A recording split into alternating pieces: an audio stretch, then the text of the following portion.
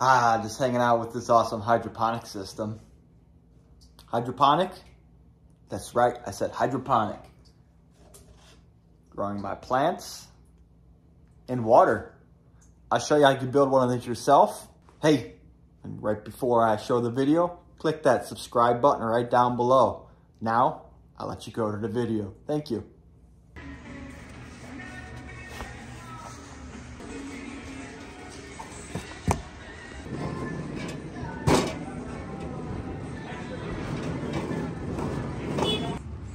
All right, so now we're in the basement here. We're gonna go in and start assembling this. It's best to start putting it together here in the basement because you're most likely not gonna be able to get it down your stairs.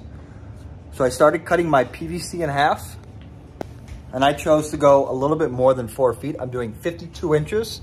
The reason why I'm not doing the whole 5 feet is because I'm gonna need a small little piece for the elbows that connect the main channels together. I'll show you what I'm talking about when I get to that point. So I got my 2-piece cut right there. I'm gonna go ahead and cut my other one at 52 and have a little 16-inch left over. To cut these in half, I'm just using my Sawzall. I'm just gonna go ahead and give it a cut.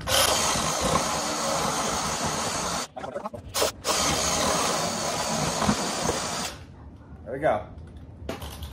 Got my 4 main channels I'm going to be putting those net pots into, cut, and ready to go.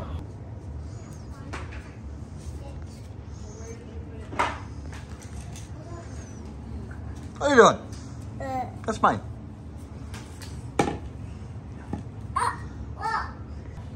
Bo, you want to play? First, now that we got those main supply lines or those supply channels cut, we're gonna go ahead and start building out our frame to hold those. All right, so we have half of it built already. We have a piece going up, over, and down. We're gonna repeat that right here. And don't worry, I'll have all the dimensions in this video description, so you don't need to worry about it. I'll have everything for you. Just go ahead and do each side as a mirror of each other. So how I did that side is exactly how I'm gonna do it this side. So I'm gonna go ahead and take my 90-degree elbow. I'm gonna pop it right on there. And I have one cut at 6.5 inches. Gonna pop that right in there. Then we're gonna take our 45. So instead of doing the fold down, it's just gonna come out. I'm gonna pop it right there. And I have a 3-foot section. I'm gonna put it right in there. And then we'll come down here. Okay, so down here, the 3 foot is coming right down. We're gonna go ahead and grab our another 45 and put it right there. So your 45. Then we have another section right here. You're gonna pop that right in there and push it right in. There we go, that is the base of our frame. We have 2 4-foot for our cross. Then this is 32.5 that way, 32.5 that way. And then these are 3 feet.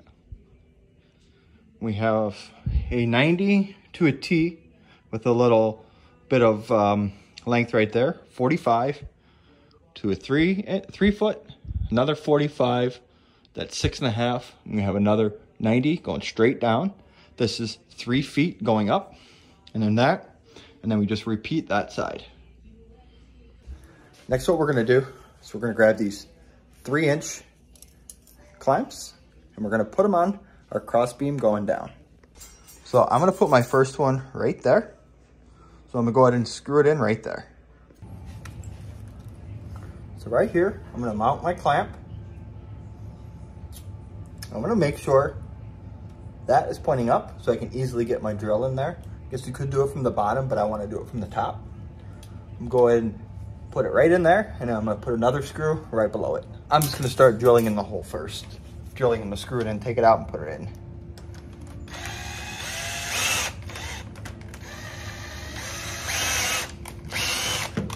All right, now let's try it.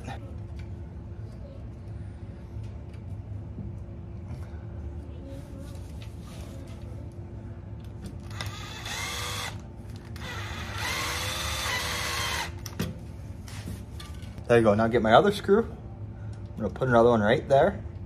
just give a little bit more stability, a little bit more support to hold this thing up.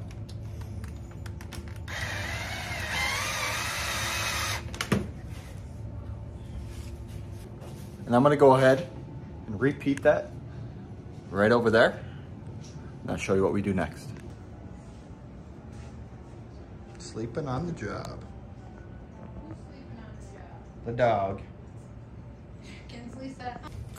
Now we're gonna grab our main supply line that all of our plants are gonna be living in and shove them right through these 3-inch clamps.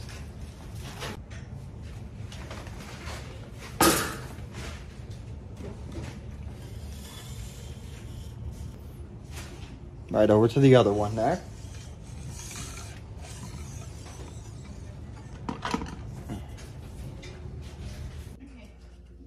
Well, I have to admit a mistake I did on my original design. I said the cross members were 4 feet, but when I went and put my main supply lines up, they were just to size.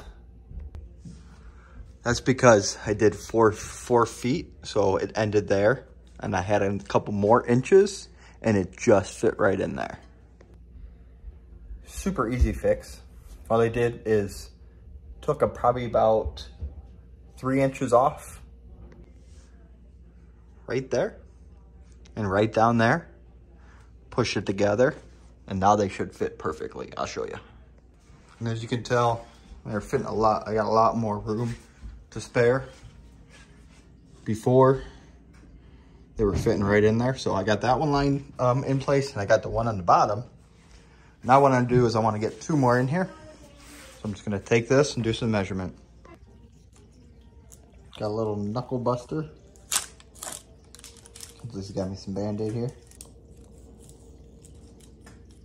Like a pro. She must have to do this a lot for me. All right, so what we're gonna do next, grab our drill. We're gonna tighten these up. I've already tightened these up. Let's go ahead and just tighten this one up right there. Now it doesn't need to be super perfect. We're just doing it just so we can get our other pieces in. All right, so we wanna grab next, we're gonna go to grab some of our 90-degree 3-inch elbows. We're gonna put one on right up here. We're gonna put one right up here on the top. So the way this is gonna be is our main supply. It's gonna come up from a pump into here. Go there. Come out, go into that one. Repeat, go into that one. And that's gonna drain right back into our bucket. So you see we have here, we have a little gap right here, which is okay. We'll just cut a little small piece to fit in there. Shoot down. See right there, it was really tight. We still need to get a piece in there. So what we're probably gonna do is we're gonna loosen up our clamps so we can have some wiggle room, get a small piece in there. Then we're gonna come across and check and see how it is for that too. All right, so I got my pieces in. Nothing's glued in at all. Just a disclaimer here, nothing's glued in at all. I'm gonna go ahead and glue it, take it all apart and glue it all together when I'm all done. So I have all of those in, and now I need to grab my other PVC pipes that I have here. One goes right up top, right here. This will be the main supply line coming in. What I have is a reducer. If it goes in to another reducer, so then my main line can go in. Now here in the bottom, I have my 3-inch, so 3-inch to 1.5 inches. Pop that on. Then I have an elbow that pops right in there. And then that will drain right into my bucket. That's the system. All right, so we're almost done here. The next step we need to do is we need to start drilling our holes in our supply lines. So I'm using 3-inch net pots. I go ahead and grab a 3-inch bit. So I'm using a 3-inch bit right here. And I have them marked from right there to right there at 6 inches. I'm gonna start separating about 6 inches apart. Go ahead and put the drill in there, drill the hole. So I already got one done right there, one right there. Go ahead and just drill the next holes that I have. I have 1, 2, 3, 4, 5 more to do. I'll have a total of 7. and along each pipe. All right, so again, I got them 6 inches apart. I'm gonna go ahead and just start drilling the next few of them. They go all the way down. Be careful right when it hits. It's gonna grab and twist your hand. Make sure you got a really good firm grasp of the drill. And then just go nice and slow.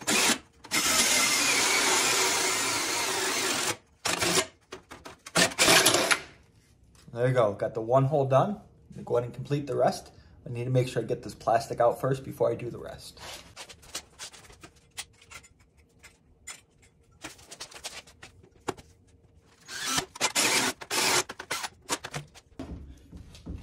Because I don't have this thing glued together, this brace right here, this brace right here keeps coming apart.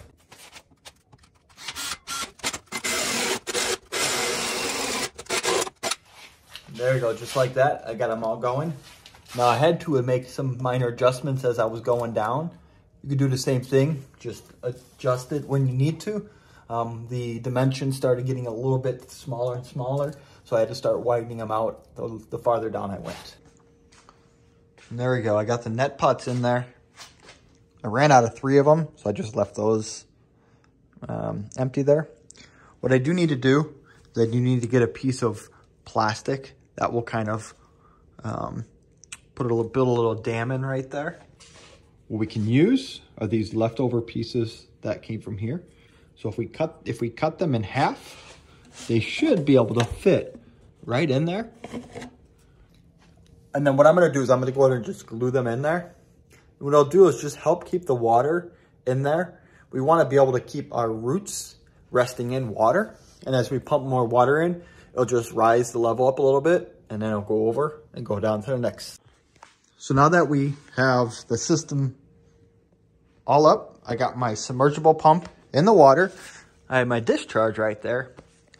Let's go ahead and turn it on and see how it works. I have a little switch here. Pump turns on. Just pumping the water in here. You take this net pot out, you see the water pouring through. And you should see it coming out of here in a second. There you go.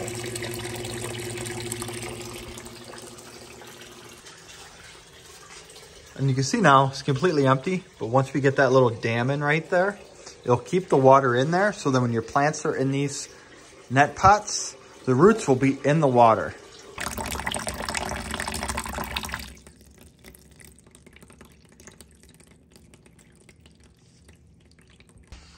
As you can see on the lower level here, we're not going to need to have a dam in here because the water is built up there. It's because the drain stops right there. So it's kind of acting like the dam. So our bottom tube, we're not going to need to put one of those dams in. After we get our dams in, we get our net pots, we fill them with these clay pebbles, and then we can put our plants in there. Alrighty, so we got our roots. Ah, I love these roots. Simple little plant, all these amazing roots here. We're gonna go ahead and get this set in the net pot. I have another video that I've done on this. If you want a lot more detailed instructions on how to do it, click down below in the descriptions and I'll have a link to how I did my plants in my mason jar hydroponic system. I'll give you a lot more details on how to get these in there. So I'm gonna go ahead and get this set in my net pot, get it around those clay pebbles really well, get them inside this amazing hydroponic system. Alrighty, so it's in the net pot. I'm gonna go ahead and set it right here in the hydroponic system. For right now, I'm gonna go set it in the lower part, just because this has water in it right now, or the tops, I don't have those dam in yet. I'm gonna go ahead and just drop it right in there, put the roots right in the water. There we go, she's growing. Well, now you might ask yourself, Matt, how do those plants get nutrients? Surely they can't get nutrients from the water. We don't have soil in there. We don't have anything that the plants can soak up. And the answer is wrong. They do. We'll use a liquid fertilizer. So I'm using this fish fertilizer. You might know I've used fish fertilizer for my outside garden. We're also going to use this fish fertilizer. Now this fish fertilizer is designed for a hydroponic system. So I'm using 1 cap per 1 gallon of water. very important that we use distilled water. If you're on a city, you don't want to use the city water because there's a lot of chemicals in the water, which I'm in a city, so I'm using distilled water. I guess if you're living on a well, could you use the well water? I can't answer that question. My guess is you probably could, but using the distilled water. So in my black bin, I'm using 4 gallons of distilled water, and I used 6 caps of this. It says to use this once a week. What I'm gonna do is I'm gonna test the pH level and a few other things in the water here and there so I can gauge what works best for my environment. I'd recommend the same for you. I'll have to pick up a testing kit. I'll have it down below in the description where you can pick one up. Also the link for this fish fertilizer. The second part to watering is we do want to water pretty frequently. Right now my schedule is to water from 7 a.m. to 7 p.m. and I run every hour for 5 minutes.